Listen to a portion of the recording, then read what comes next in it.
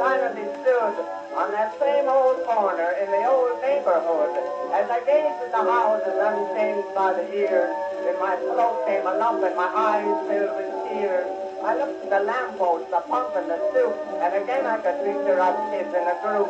There were Shorty and Yeller and Fanny and Mike, and the rich kid that had the ball-bearing skates and a bike. And away off near the schoolhouse I could see the brick wall where us kids used to go for a game of handball. And the crabby old janitor that used to chase us away. Ah, what wouldn't I give if I could see him today? And then we had parties and dances, that's why we kids didn't notice the years flying by.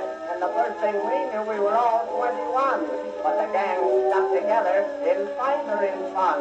And then came the war, with the crowds in the streets, the blast of the bugle and the tramp of the feet. And that gang, that old gang of mine, was the first bunch to hit the Hindenburg line.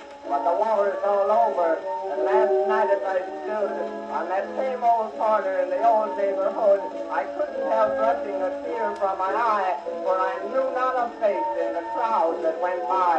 Gone forever, the pals that I love, there isn't a trace or a sign of that regular, honest, to goodness old bunch. That's why I say,